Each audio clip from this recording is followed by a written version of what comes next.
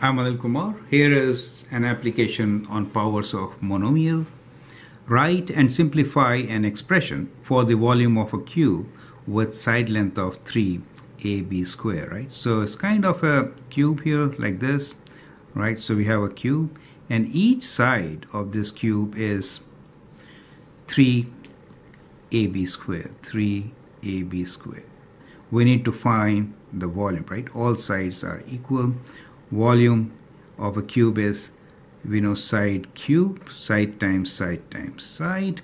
So that is each side S is equals to 3ab square. So 3ab square whole cube becomes the volume.